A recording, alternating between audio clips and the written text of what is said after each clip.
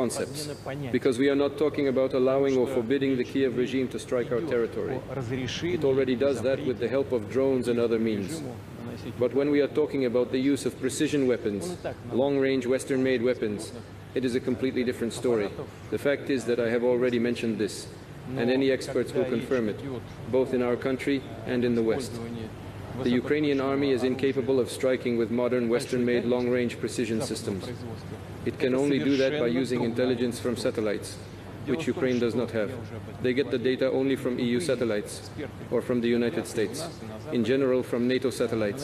That's the first thing.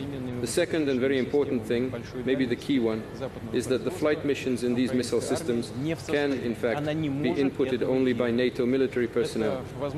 Ukrainian servicemen cannot do this. So it's not a question of allowing the Ukrainian regime to strike Russia with these weapons or not. It is a question of deciding whether or not a NATO country could be directly involved in a military conflict. If this decision is made, it will mean nothing else but the direct participation of NATO countries, the United States, European countries in the war in Ukraine. This is their direct participation. And this already, of course, significantly changes the very essence, the very nature of the conflict. It will mean that NATO countries, the United States, European countries are at war with Russia. And if that is the case, then having in mind the change in the very essence of this conflict, we will take appropriate decisions based on the threats that will be presented to us. Now, earlier, I discussed the issue of a potential wider conflict between NATO and Russia with a panel of guests. Whatever country is at war with the US and Russia helps them to strike US territory, I think there would not be a discussion whether Russia is part of this war.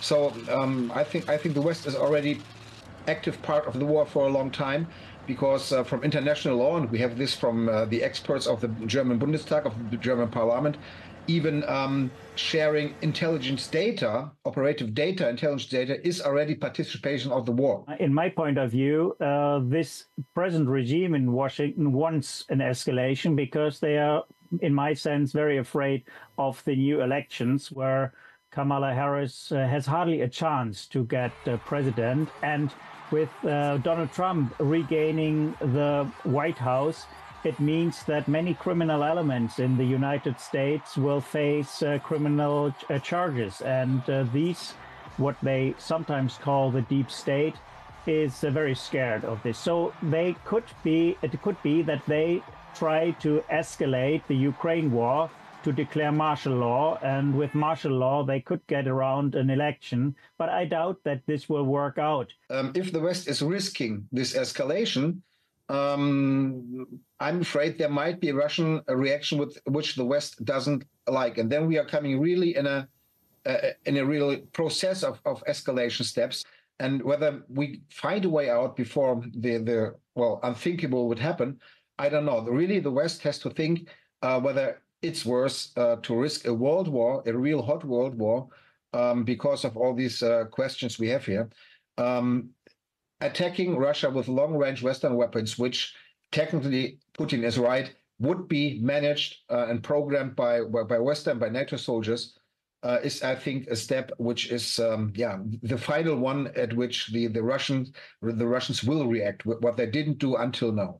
All right, AK, let me come to you now. Now, Germany took part in the so-called peace summit in Switzerland earlier in the year, which did not include Russia.